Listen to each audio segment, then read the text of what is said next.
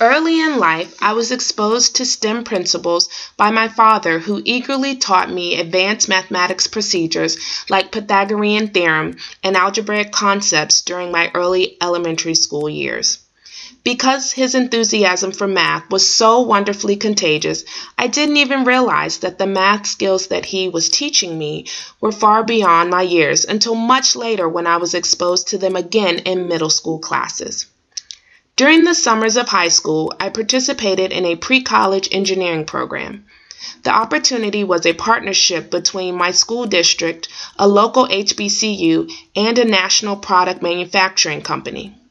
I learned about the many ways that the STEM subjects we learned in school were related to engineering design principles that the company used to create and produce specialized materials that were used in everything from construction projects to protective gear used by the U.S. military and police departments.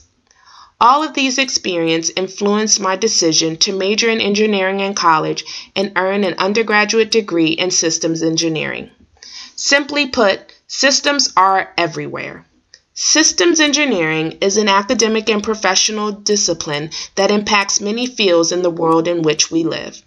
The logistical and physical systems that are a part of the multiple facets of life include transportation systems in our many modes of travel and infrastructure, human resources and people management in every organization from schools to military to corporations, information technology systems, and even energy resources systems, such as power plants and access to energy infrastructure. My first job in engineering as a systems engineer was at a nuclear generating station in Virginia. The power plant provides power for approximately 450,000 homes, which is 17% of the state's electricity. The power station uses water from a nearby lake to turn the steam produced from energy production to water in a process called condensation. The water is then deposited back into the lake at a temperature that is slightly higher than the average lake temperature. This process is called waste heat treatment, and it is closely monitored by the power station engineers to ensure that it does not harm local residents or area wildlife in any way. At full operating capacity, nearly 2 million gallons of water are processed through the power station each minute. Bodies of water called lagoons are used as cooling areas for the wastewater before it is finally returned to the main lake. Energy waste production and management remains a constant concern of engineers in the field. The energy company maintains a close relationship with the state's Department of Health to provide useful information regarding use of the lake for recreational activities. Recently, the use, saving, and restoration of energy has been a major concern because of the hurricanes and tropical storms that have impacted the United States and our neighboring nations. Over the last few months, access to power resources has been greatly compromised because severe weather conditions have knocked out power to large numbers of residents in cities in Texas, California, Florida, and other states. Also, whole countries and territories have been affected by the storms, including Puerto Rico, Haiti, St. Martin, St. Bart's, St. Kitts and Nevis, Anguilla, the Virgin Islands, the Dominican Republic, Turks and Caicos, St. Thomas, St. John, Dominica, Montserrat, and Guadeloupe.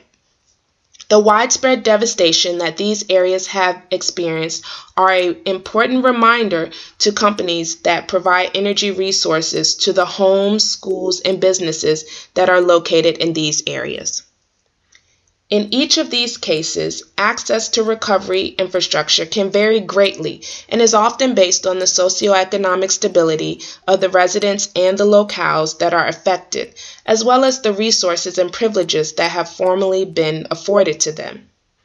In times of natural disaster, it is important to employ systematic approaches to ensuring access to everyone's health, well-being, and in many cases, survival. Likewise, resource restoration requires local, state, and national governments to quickly assess damage and the future needs of residents in ways that are equitable. Also, While systems engineering is often used to develop contingency plans for natural devastation, there are usually unpredictable circumstances that residents face.